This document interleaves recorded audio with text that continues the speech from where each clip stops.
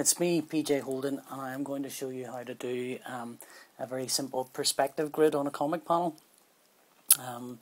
This it's a trick. It's not perfect, but it doesn't often matter.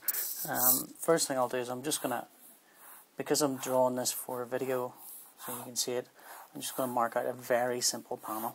Okay, and what we're aiming for is, say for example, drawing a Spider-Man like that, whee, and some buildings in perspective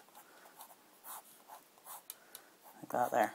Okay, so that's the target, and the trick there is we need perspective going this way and perspective going that way. Now if this was a normal comic page, that would be one panel in amongst many, and some of the perspective points might be way off the page. So they might be, for example here, the perspective point is actually off the page here. But if this was a larger panel, it might be way off the page, way over there somewhere, you can't even see it. So what we're going to do is the trick to this as well. In fact, we might even make this a bit off-kilter to make it a wee bit more interesting. So what I'm going to do first of all is draw a simple, very simple eye level, which is down here. That's our eye level. Okay. Now if I was drawing a parallel line to that, you'll see that that eye level is actually off-kilter, or famously a Dutch angle. Now the trick to this perspective grid, or to the perspective here, is that what we're going to do is draw parallel lines either side of the panel. Parallel lines either side of the panel to 90 degrees to the eye level. Right. And again, what I'm going to do here is I'm going to draw it with pen, although that's idiotic and you should draw it with pencil, but I'm drawing it with pen just purely so you can actually see what I'm doing. So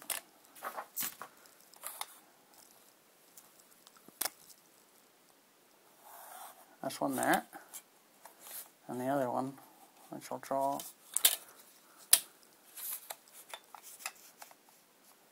right there. Okay. Right. So now we've got that. Our vanishing points are going to be way over here and way over here. Okay. And this is the panel area here. I'll draw that. This is the actual panel.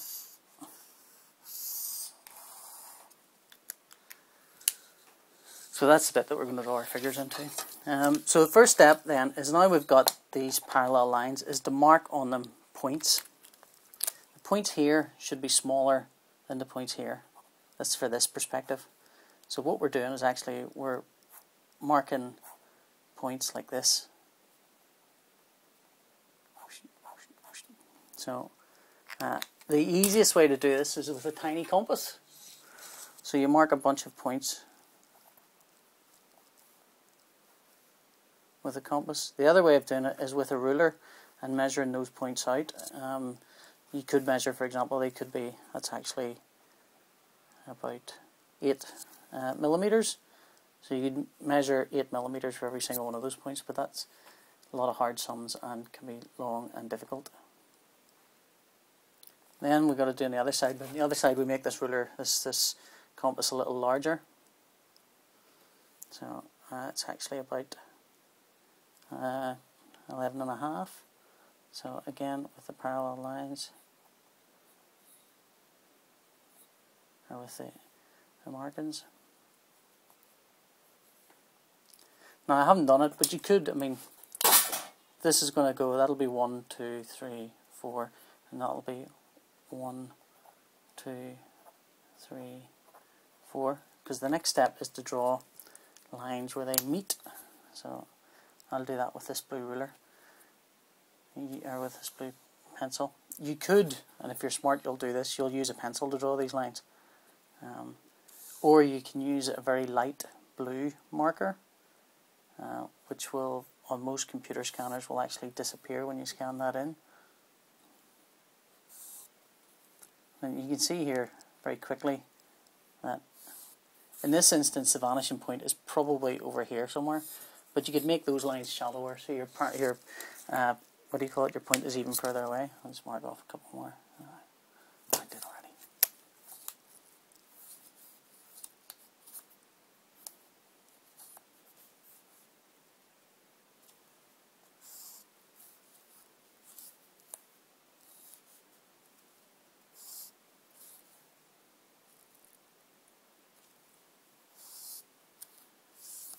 There we go. And again, you can do it the other way around here. You can go down the ways.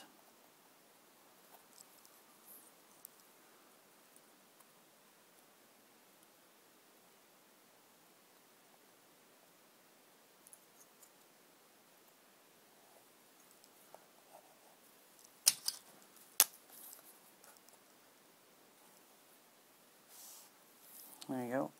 And that very quickly gives me a set of converging lines. Now, I have just reaching around for tools that are falling here. What I can now do is using right angle, what do you call it? One of these things, right angle triangle. I can now mark off, say, roughly a box. So we'll say this is roughly a box. Right. What we can then do is, so we've drawn one. This is going to be one sort of unit of measurement. Using a pencil, what we can do is, if I do a pencil line that bisects those two corners, what that will do for me is, if I then draw a parallel line where that line has gone up and bisected this one,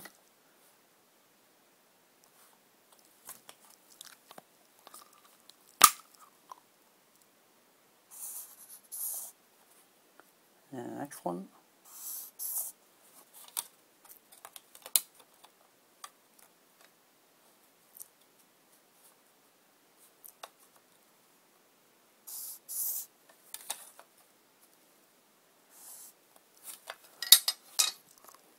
and if you want, you can draw more of those,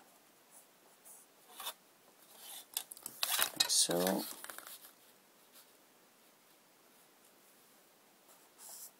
So now I've got one perspective grid,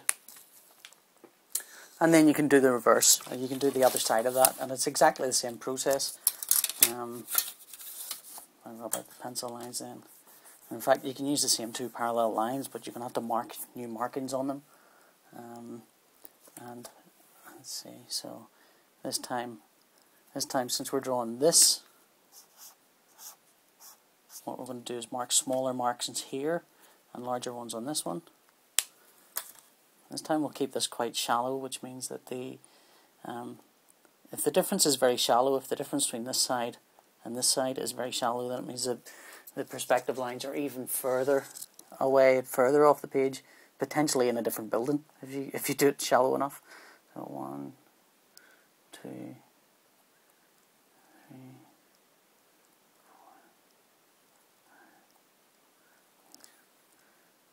Expand that a little fraction.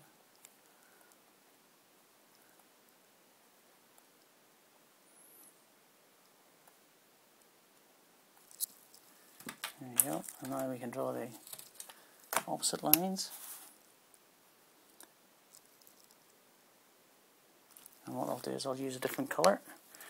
I actually got a paler blue, but we'll try for something different here. Oh.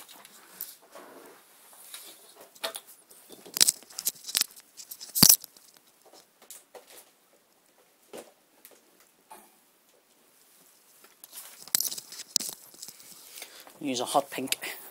Hot pink. Let's see.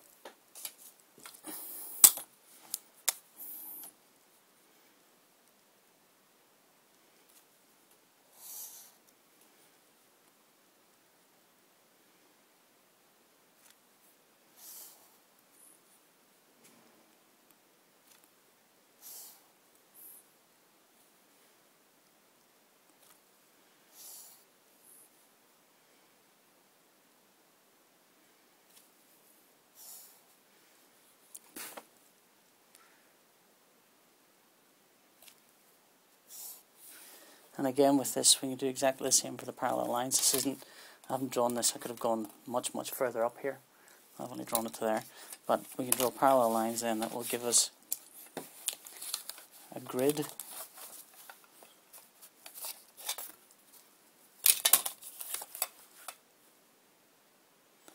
Let's go with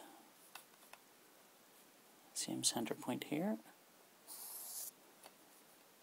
and to there, which is, and then again we can draw bisecting the two corners.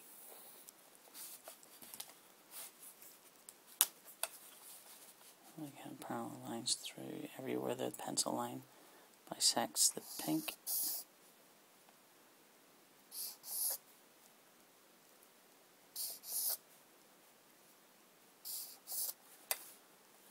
There we go. So now we've got our two sets of grids. Where it gets confusing is when you have these overlaying on each other. And if you draw all this in pencil, you could rub all that out now.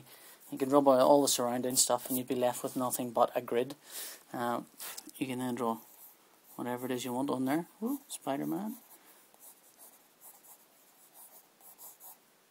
And you've now got a bunch of lines that will help you guide the buildings that you're going to draw for Spider-Man to leap between.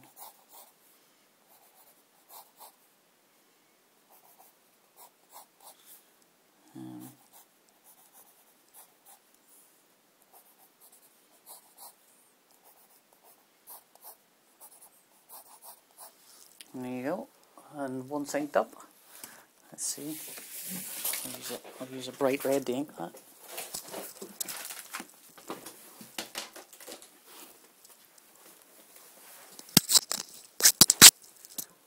And once you've inked those up,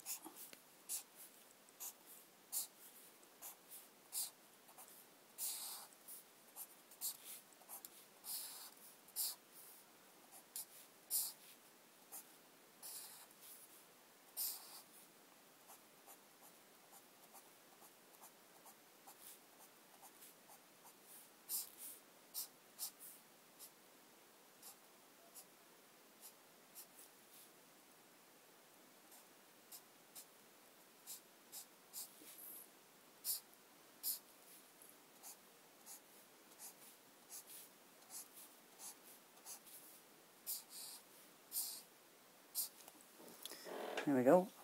And there's our simple, super quick perspective grid on a panel. Alright.